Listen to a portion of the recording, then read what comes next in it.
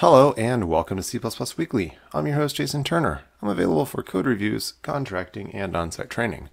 Now in this episode, I want to play around with the formatting file that is in use by our CPP Doom. Now if you've been watching the streams at all, you might be aware that I get frustrated from time to time because we've got issues with like mixed spaces and tabs in files, and I've been attempting to not do too much reformatting of the project because I really don't want to risk the possibility of, not really being able to track what changes I made that might actually cause problems versus changes that were in the original source code. But I do find it very frustrating, and I thought that I would at least give it an attempt to create a clang format file for the project. So that's what we're going to do at the moment. We're going to see if we can figure this out real quick. Now, I am going to run this tool that is called UnformAt. I think I actually have successfully utilized it in the past.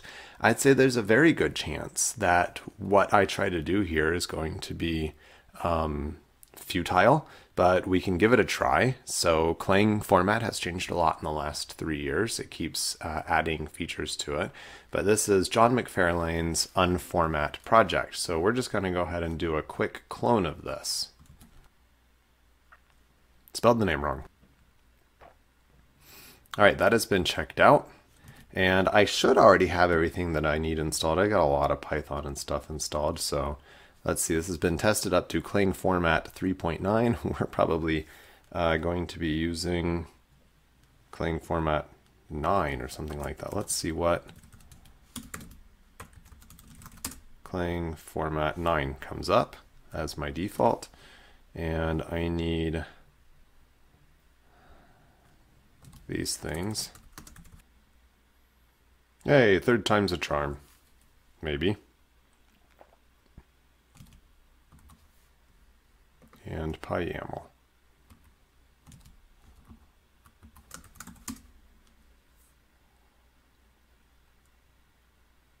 All right, supposedly this is installed, so let's go ahead and see what this does. I still have my project installed under Crispy Doom. I should probably change that. This is actually the CPP Doom repository. And let's go back and look at the documentation. It should be just the simple Python, sure, Python 3.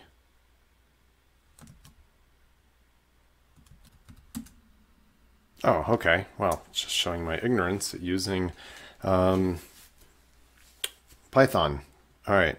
So I've got, let's say, 4 cores that I want to use to this.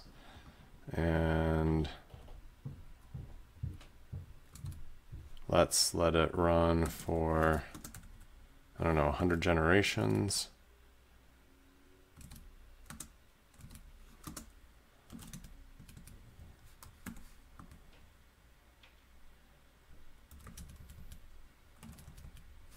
I want to specifically care about these files, the ones that I have been editing.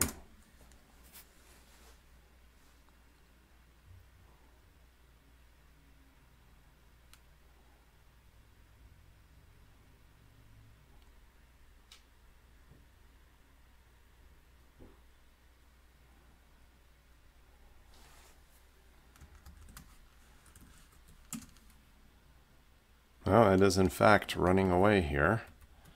I told it to run for a max of 100 generations, so I will let this run and I'll be back.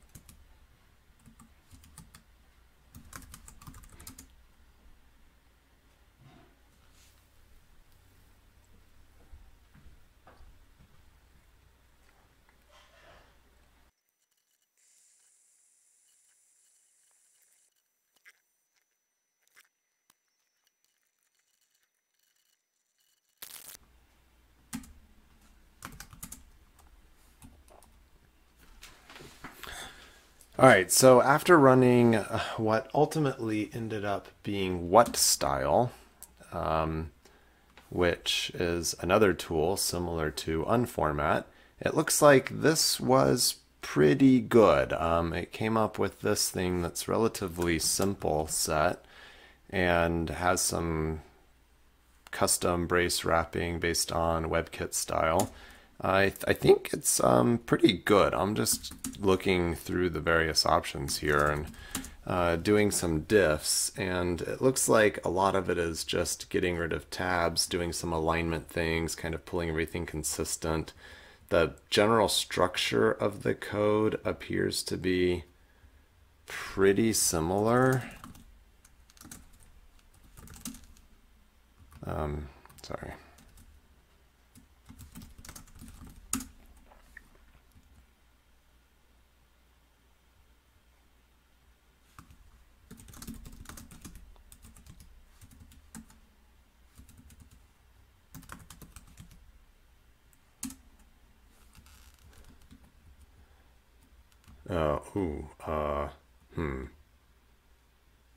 That, that's fascinating. One long thing versus not one long thing. Let's, out of curiosity, run our WhatStyle. Let's see. WhatStyle. I'll get back to the options that I'd chosen before here and choose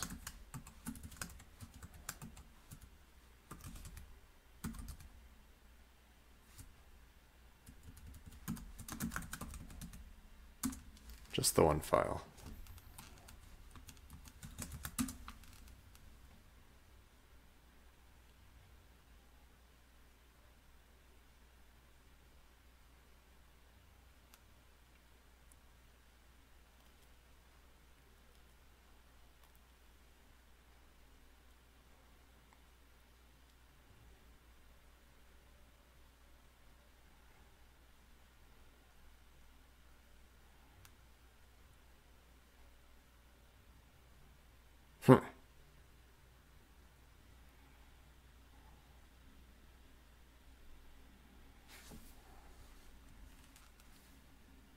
This style is chosen for your clang format. It perfectly matches your sources. Let's see if that's true.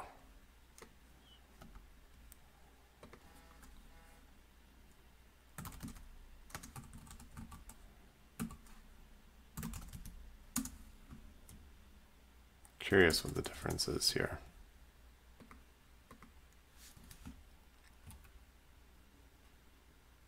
So allow short functions in single line, brace wrapping, break before binary operators on non-assigned. All right, let's see what this one does. Maybe we tried to overfit our match here.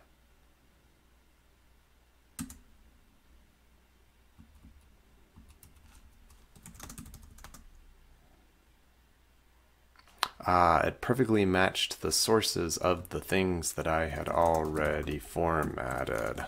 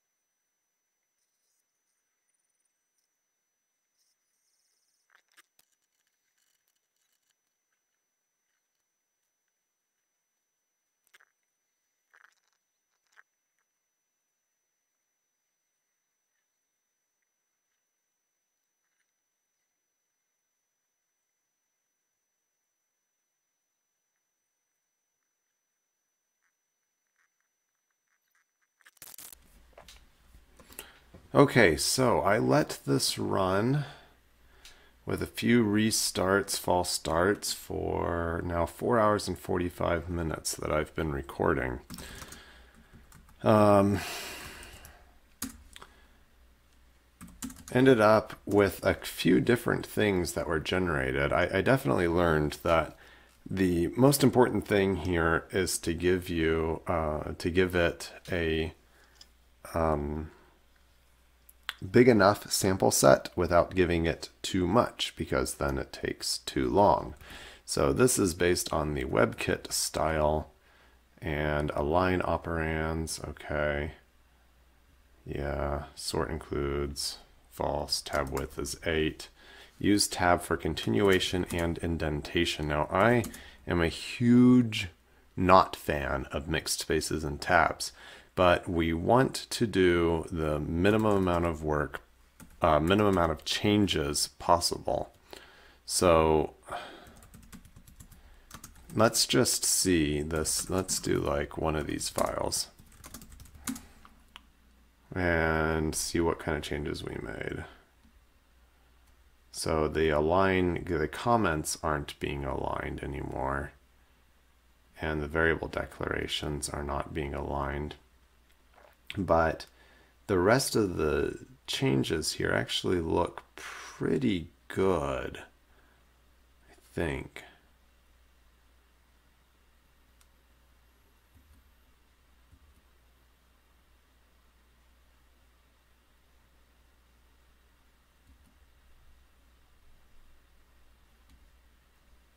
Now you can see some of the inconsistencies here that this is fixed up.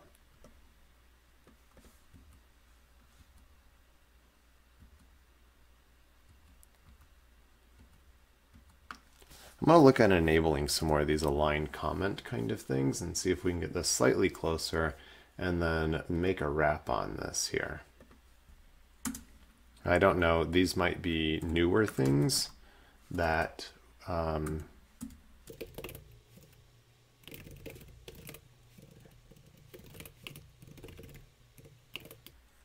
that the tool that we're using didn't know existed.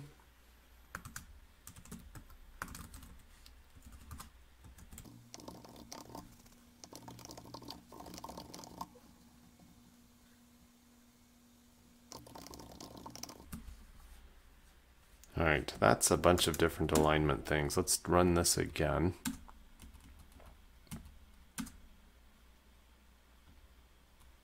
Okay, so this looks a little bit more consistent with what the original style was, but without the tabbing causing lots of random kind of inconsistencies here. This looks pretty good to me. The indent width is 4.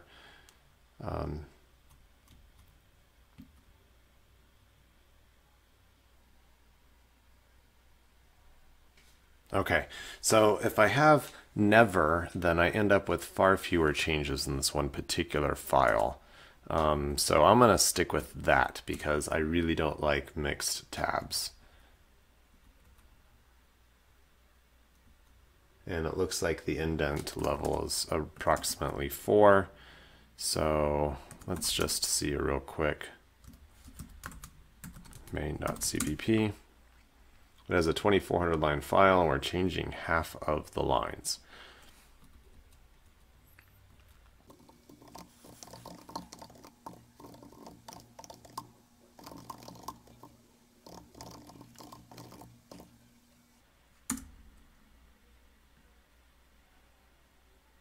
All right, this is where I'm wrapping it up. So if you've been following along at all, now we've got consistent styling. That took a while to run, so be sure that you pick files that make sense, that are actually representative of what you want. If you're just trying to minimize the number of changes, but you can see on some of these things, still complete rewrite, like 90% of some of these files. But these are the things that were incredibly inconsistent and very difficult to work with. So that's done now. We have a consistent clang-format file that will be used in all the different platforms. So I hope you enjoyed this episode of C++ Weekly. I have no idea what length it's going to be when I'm done editing with it. It was, I think, 5 hours total now that I've been recording. Yes, exactly 5 hours. So let's see what happens. Thanks a lot.